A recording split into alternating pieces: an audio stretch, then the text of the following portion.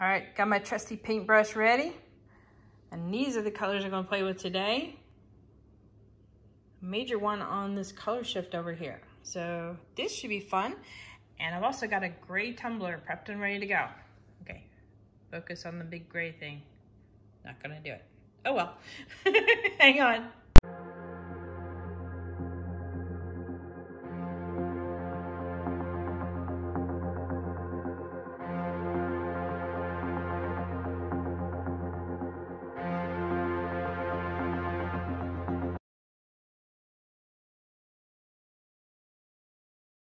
All right, so I'm doing a little bit of a test. I've got my tumbler all primed with a paint and primer. It's in a flat color, and yes, it's gray, but I wanted to see if it would make a difference whether it was black or gray in this case. I don't think it will. I'm just curious. I needed to prime them anyway, so it's like, you know, it was easy to do, test that out. And also, I was checking out on the paint and primer stuff. This is the next day after I did it in the cold, and I came in, and there's a little bit of a run area right there, but it's like not really changing much in the texture. So I think this was a success. So both my cups and the spray paint was already warmed up within the house or studio area. So I just zipped outside and sprayed it and brought it back in immediately and set this up to dry. So it seemed to do okay. Now it was mild breeze conditions. So, and I think the temperature was about maybe 40, 42, something like that. Now, if it was definitely in the freezing temps, I wouldn't have tried this. And if it was snowing or a lot of moisture in the air, I probably wouldn't have tried this either, because I definitely know moisture will affect it big time. And it also makes the air colder too. So, but I think I pushed it pretty well, and it did fine, and I sprayed a whole bunch of them in a hurry. So this was kind of fun. Anyway, so let's get started with this guy. Got to balance precariously there on a point just for a moment.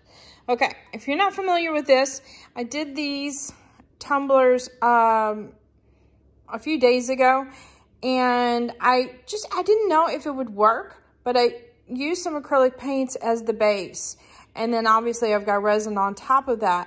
But I did big brush strokes, thinking that it would be a really nice background for something simple on top. And I only worked with a couple colors of resin on top. So I knew it would be kind of like a peekaboo where it would peek through, but also set the tone for the piece.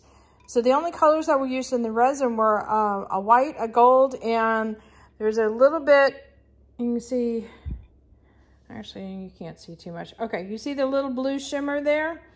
That was also the interference or chameleon color that was in there. I don't remember which one was which, but it seems to be just a blue. Anyway, so that was the only thing that was in the resin, but all the other colors come from what I painted before. So we're just going to be playing with this and seeing how far we can take it. But this is kind of my own spin on, literally spin on tumblers. I didn't mean to do that pun, but I did. All right, so let's experiment some more. I'm going to try another angle and see if this works out good. All right, so the first thing I'm going to do is cover this whole thing with a color just to get some paint on the overall piece.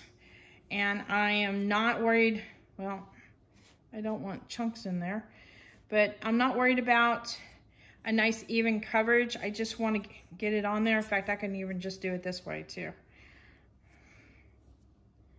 But I do have it taped, so I want to make sure I get my taped line covered and the entire piece covered. Just for now. And you'll see what I'm talking about in a little bit. But what I will do is, when this is completely dry, I'll remove the tape and then retape it for resin and leave a little bit of the metal showing, just like a little thin line.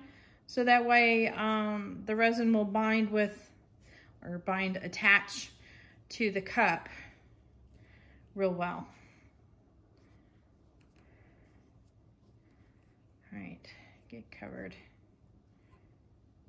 I think I got a coat on everything here. Yep. Oop, a little bit there.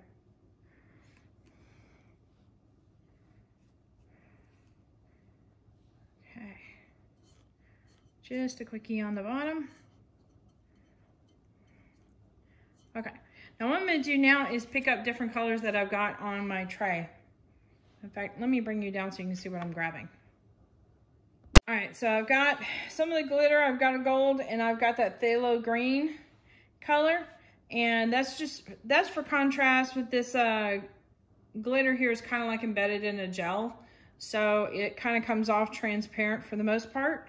But I'm just gonna start laying in colors on top of this, picking up other colors, and it's gonna start blending on my brush.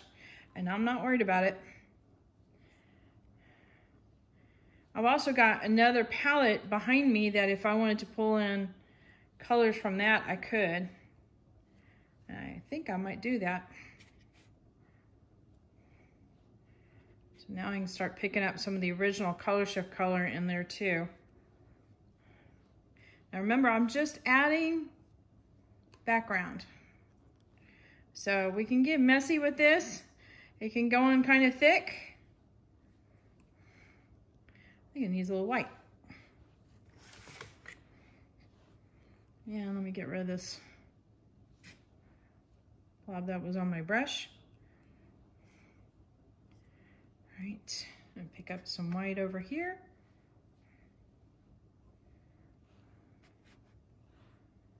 I am not afraid to raid another palette.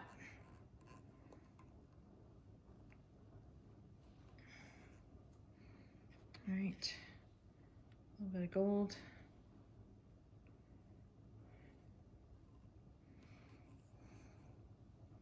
Let's see, that same gold.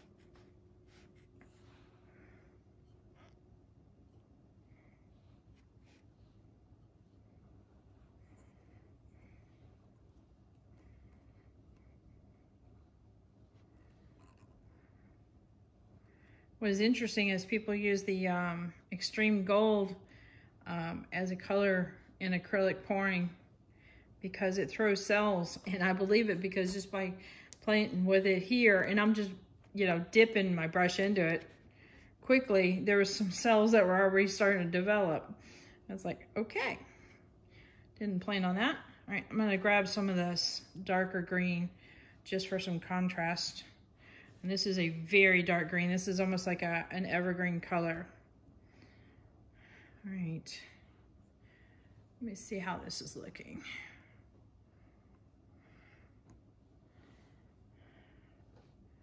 Just a little bit, gets into be a little bit of a hot mess stage, and you're going, okay, she's lost her mind, just a little bit. Maybe. Maybe not. All right, a little bit of the shimmer here. All right, I'm gonna bring you in.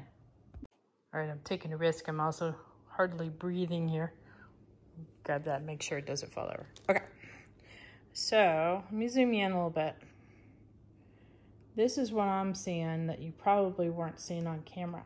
So you see some of that gold shimmer that goes through it, and you get some contrast bits, and you got some lines going through, and the brush strokes are really thick, and so it's picking up some texture, which looks really cool under resin.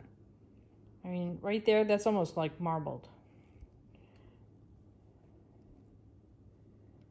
See what I got cells on this. What? I don't understand. I'm not trying to get cells, but that's what the gold does. That's why everybody in acrylic pouring is going, oh, no, that 24 karat gold. Love it. See, you went up there. Okay, anyway, got distracted by the cells. Okay, so a little bit of contrast in there gives you some spots that are really, really pretty. So, and this is kind of a tone on tone thing with a little bit of, see, that's kind of pretty. Now it's going to be really pretty when the resin hits it. So, hot mess now, really pretty later. Promise.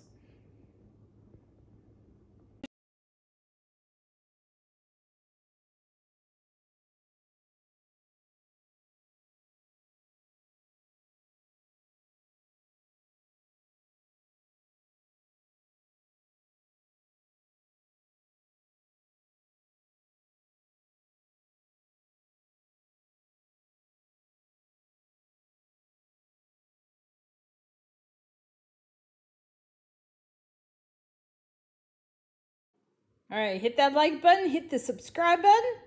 Definitely hit the bell to get notified next time I put a video up. Okay, wait a minute. Did you guys hit the like button? I know you did. I appreciate everyone. And also, comment below what colors you like. What is your favorite colors? And maybe I'll do a piece on that. So this is kind of fun. I'm having fun with this tumbler. Can you tell? Anyway, also in the description, I'm going to put a link to my Amazon store, which will have all like the art supplies and stuff that I use. And you can go through and pick it out if you're interested in anything like that. I get pennies on it. It doesn't affect your price at all. But it does, you know, every little bit helps. Anyway, and also any resin colors I use, I get them from Mars Till Death. And there's a coupon code down below too. There you go.